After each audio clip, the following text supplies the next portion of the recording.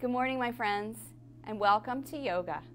I'm Mary Ann, and for the next 30 minutes or so, we're going to be moving through a series of gentle yoga poses, both on the mat and a little bit of standing, designed to wake us up and gently move us into our day. So we start in what's called Sukhasana, easy pose. And we take our hands gently to our knees and turn our palms to the sky, closing our eyes, closing our mouth, and finding our breath. So we breathe exclusively through the nose in yoga, and we try to equalize the breath into equal parts in, equal parts out. And we give the exhalation a little bit of a So if we wander off physically or mentally, we have something to come back to. So, first movement is going to be a seated cat. Let's roll our palms to our knees and slide our hands down to our ankles. From the center of the chest, let's lift the breastbone, tilt the chin, and roll the eyes to heaven. This will allow the tailbone to lift. As we exhale, tuck the tailbone, drop the shoulders, sit down, chin to the chest. Allowing the movement to become fluid, we move one vertebra at a time, pairing it with the breath, and then exaggerating both, so that it's one breath, one movement.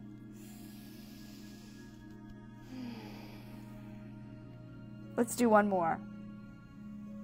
This is a wake-up call for our spine and hips.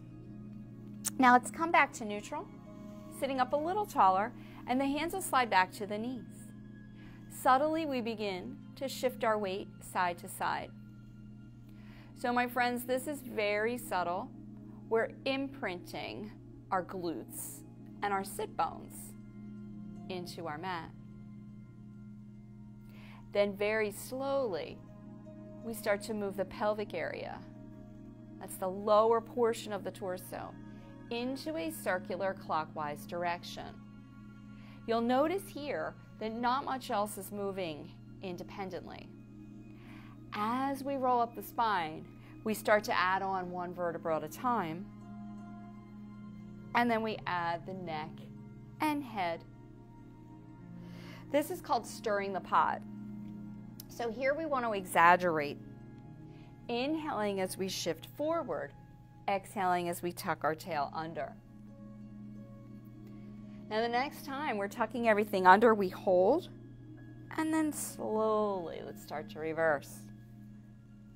So we can either take it from the bottom and work our way up, or we can move right into our full range of motion.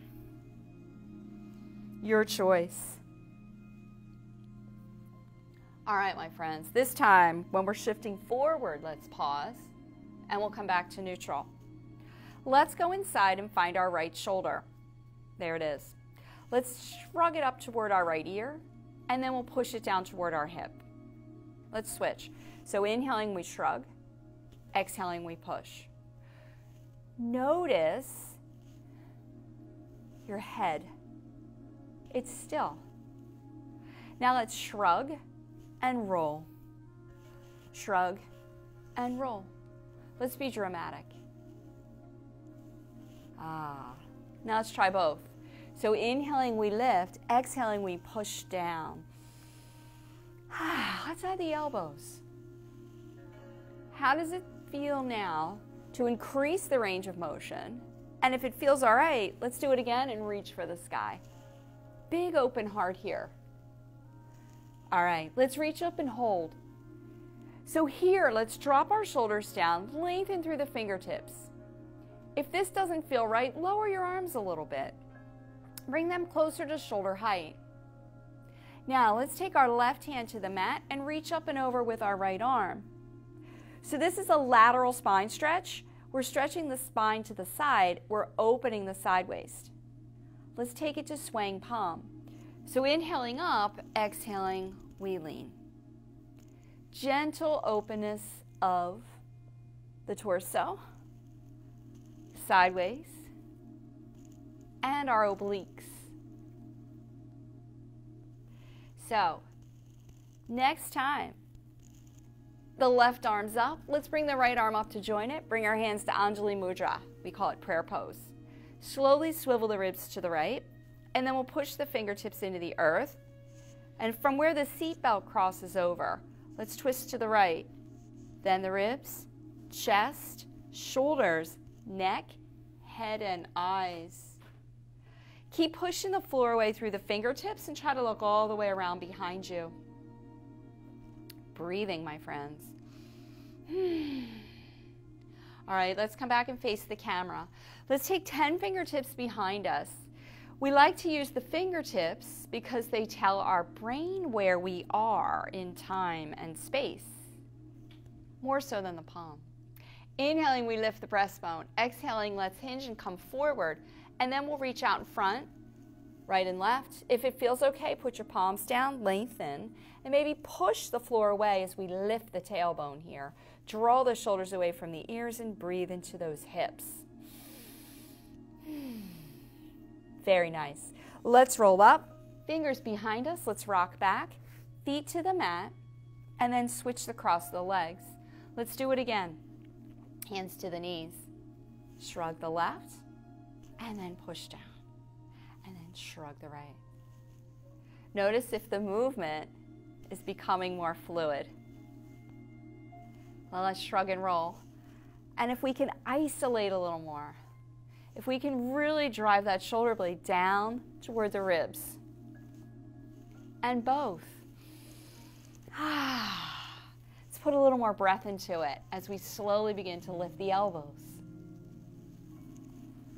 And then as we lengthen the arms, let's really breathe across the center of the chest. All right, my friends, let's reach up and hold. Stay.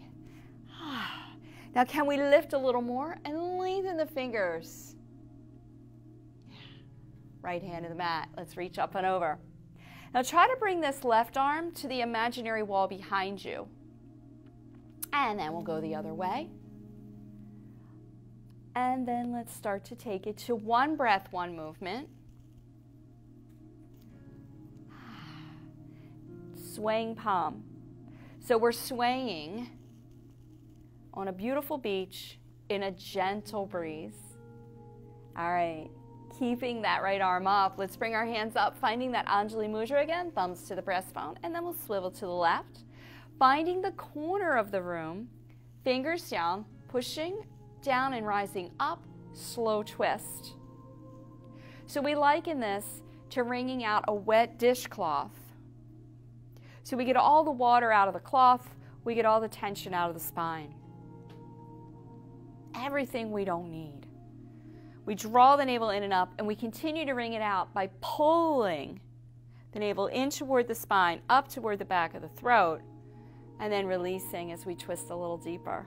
Beautiful. Come back, facing forward, fingers behind us. Inhaling, we lift. Exhaling, we come forward. We reach left and right. Drop the shoulders down, lengthen the neck, lift the tail, and stay. Feeling the length of the spine. All right, my friends, let's roll up. Hands to the knees, taking our right ear to our right shoulder. So here we isolate the head, the neck. Shoulders don't move, and we're sitting nice and tall. Good. Head to center, chin to chest. Inhaling, head to center. Exhaling, left to the left. Long breath in, head moves through center. We lift the chin high and take the bottom lip to the tip of the nose. Very deliberate. Getting rid of our double chin and releasing tension from the jaw. Head to center, left to left. Head to center, chin to chest. Head to center, right to right. Let's do it again. Come to center. We lift the chin high, bottom lip to the tip. 3 to 5. Feel that stretch. Good. Head to center. Circular clockwise direction, my friends. Ear to the shoulder, chin to the chest, ear to the shoulder. And we lift the chin high. Exhaling as we tuck. So here we are, getting rid of tension in the neck, shoulders, taking our time, releasing what doesn't belong. Pausing the next time the chin is moving toward the chest, and then we'll go the other way. With breath. All right, my friends, let's pause. Chin moving toward the chest. Level the chin. Let's take those fingers behind us again, and we'll rock back, connecting the soles of the feet. Now here, if this position feels awkward, and we want to slowly do this, we have some choices. So we could fold our mat and sit on it, taking the hips on a decline somewhat. You could also grab a pillow or a cushion. And then we want to sit up nice and tall, hands on those ankles, and lift our knees to the sky. So this is wings of a butterfly. This is where we really start to get into the hips, the hip flexor, the inner thigh. Let's do 2 more. So inhaling, wings to the sky. Exhaling, wings to the earth. And then next inhalation, we sit up tall, and then we hinge. So like we did previously, we want to lift the tail. We want to draw the shoulders away from the ears, so we just hinge enough to get a little bit more of a stretch in here. A little bit more in the groin. Nice long neck. A lot of breath. All right, let's roll up. Let's come back to seated. Extend our legs in front of us, and let's give them a nice healthy shake. Let's come to all fours. So, coming to quadruped, all fours position. We want to make sure that our hands are under our shoulders and our knees are under our hips. Let's inhale and lift the tailbone. Shoulders draw away from the ears, and we lift the chin. That's a cow. Exhaling, we tuck, round, roll, push the mat away. That's a cat. Let's do 1 more. Inhaling to cow. Notice how you're moving from the tail. Exhaling to cat. Holding the cat here, like a Halloween cat, very pronounced arch. And then we'll move our hips toward the camera slightly till we feel a stretch across the lower back, and then the opposite way. So here, we want to get into those hips. We want to release any tension in the lumbar spine. If we don't like being on all fours, we could roll up our mat under the hands and or under the knees. We could place bricks or books or blocks here.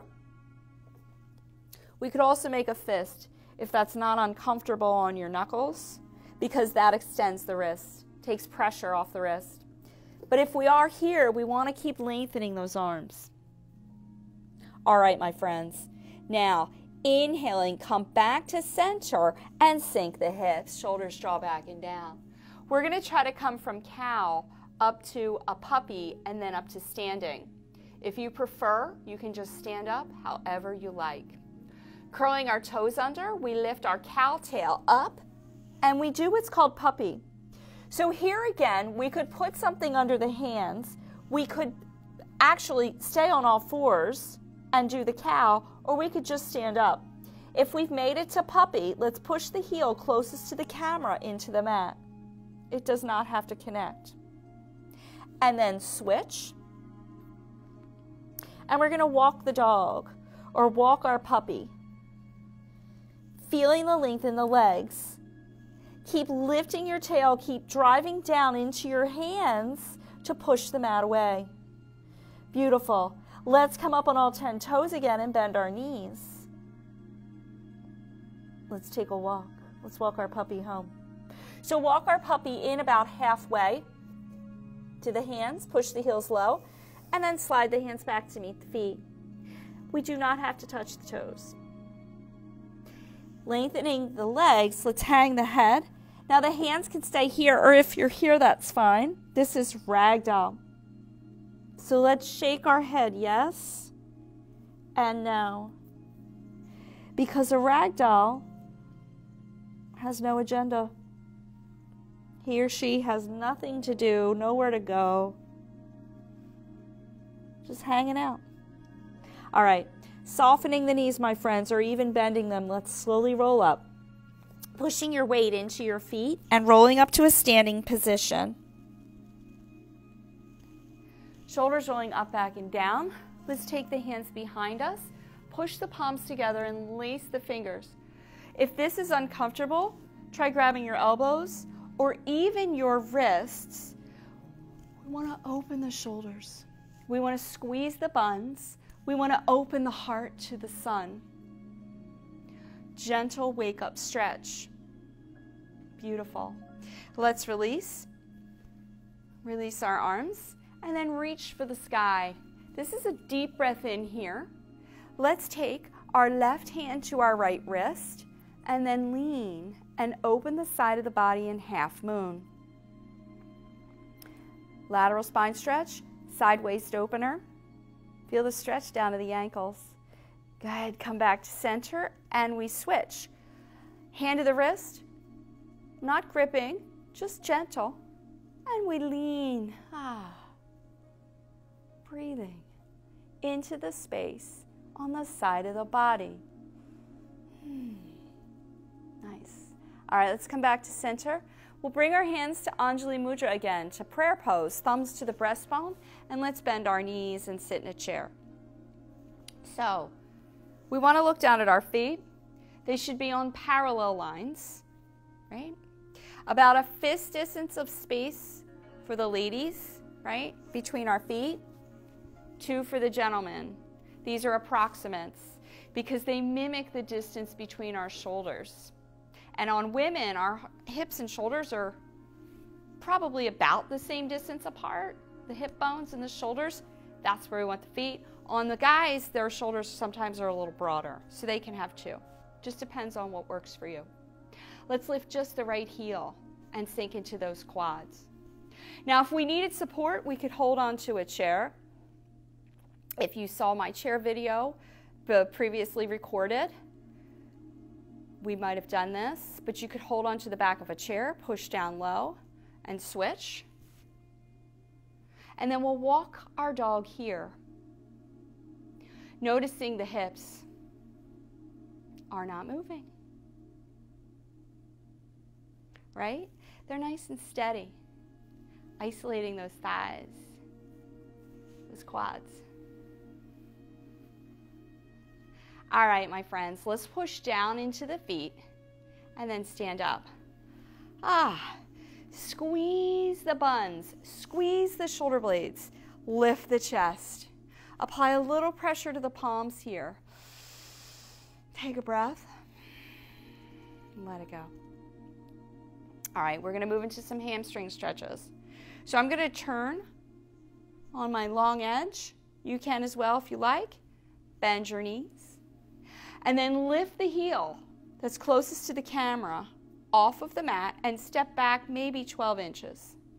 Try to stay on those parallel lines. Pushing down into the earth, rising up. Let's try bringing our kneecaps up into our thighs and hinge from the hip. So we don't need to go very far. If we have a chair, you can use it. This may also be in the chair video, but here we want to work to square the hips. If we wanted to, we could take our hands to our hips, come forward, maybe even the hands to the thigh. We avoid pressure to the knee. We want to feel the backs of the legs open. Much like we did with the chair, this is unsupported. This is going to involve more of the abdominals. That's good. Good. So soft knees, slowly rise, pushing into the feet, nothing going on in the back. Let's step in. Let's bend our knees. Shoulders roll up, back and down. Lift the opposite heel. Find those quads. Step back. About 12 inches. Whatever feels right. Drive down, rise up. Let's come forward. Now, how does it feel on this side? Do we need to square our hips a little? Maybe unlock a joint. So there's a locked, there's an unlocked. Can we come a little further maybe?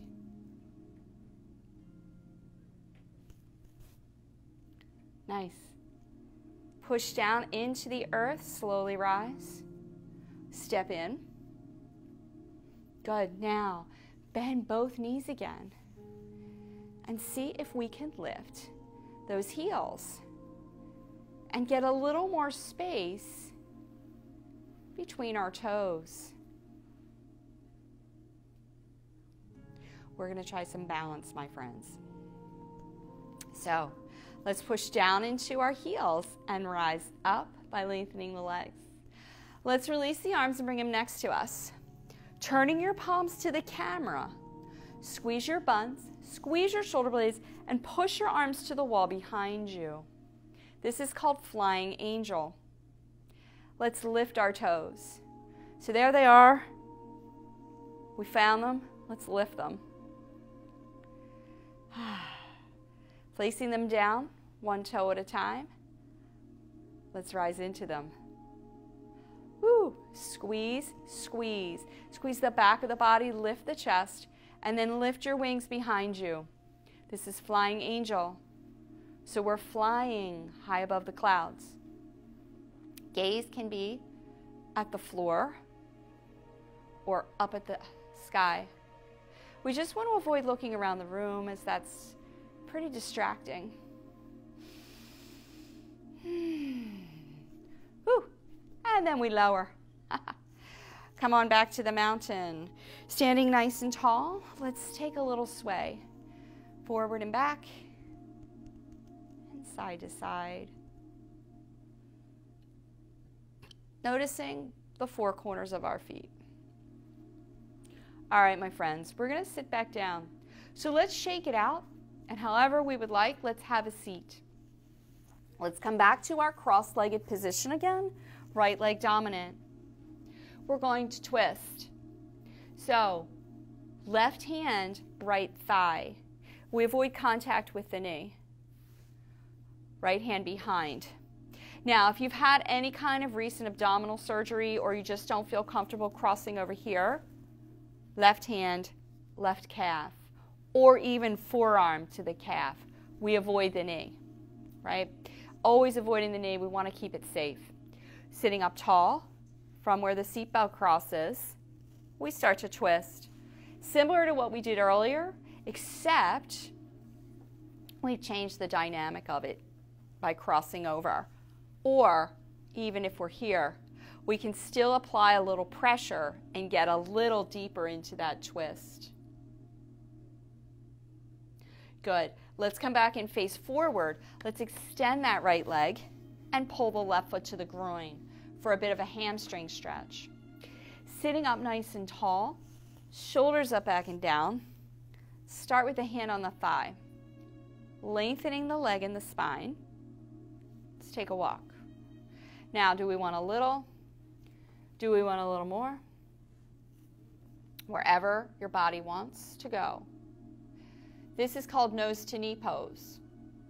Not because we have to connect it, but if we were to connect, the nose would be about at just below the knee instead of back here somewhere. You know, that hamstring stretch. We're trying to get into the backs of those legs. Really release. Beautiful. Let's sit up and we'll switch. So let's extend the left leg. Right foot to the groin. Inhaling, we sit up. Shoulders up, back, and down. Nice long neck.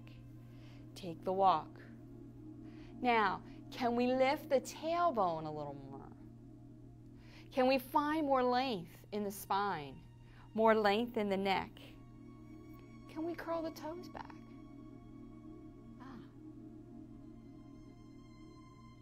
All right. Come on up. And then we'll cross. Left leg in front. This is called owl, or just a seated cross-legged twist, because we make like an owl. We rise up. We twist from the base. We have the crossover if we like, or our optional variation, and then we slowly twist. Finding that navel, my friends, drawing it in and up.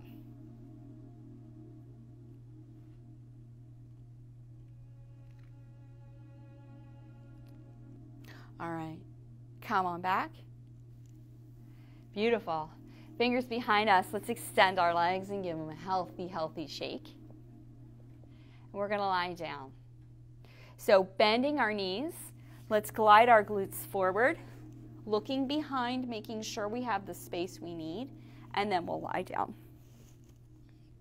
Nice. Now, final pose, final active pose. Take the feet as wide as your mat. Let your knees fall together.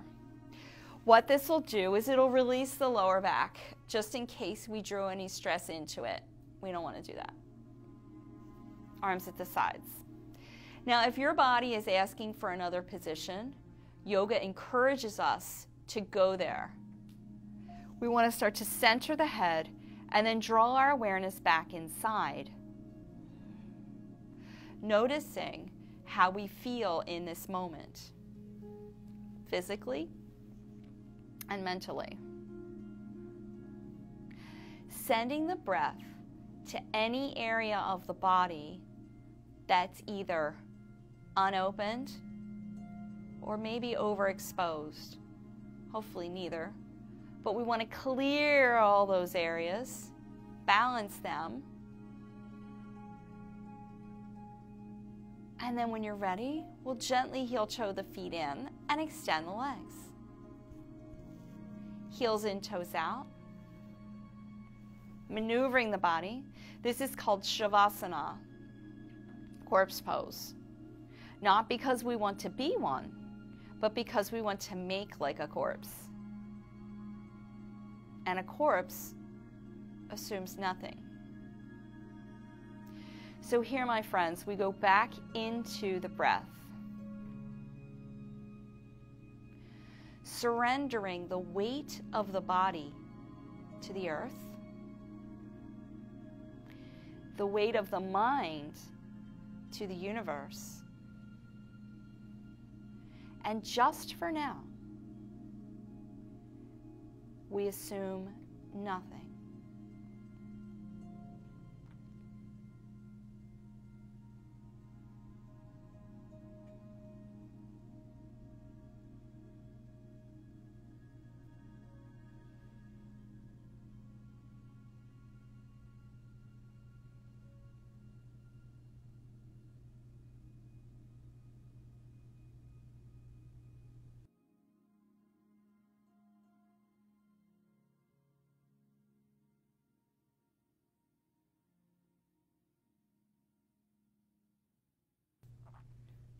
But if we're ready to return, we begin to wiggle the fingers and toes, roll the ankles and wrists, tense and release any and other parts of the body. And then we'll give a bend to the back knee, the knee furthest from the camera, and we'll roll over into a fetal position. Pushing the earth away, let's help ourselves back up. Finding our way back to where we began. So we've come full circle. Hands to Anjali Mudra, prayer pose, thumbs to the heart.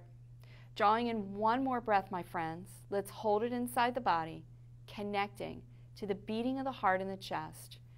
Perhaps setting an intention, large or small, for this day.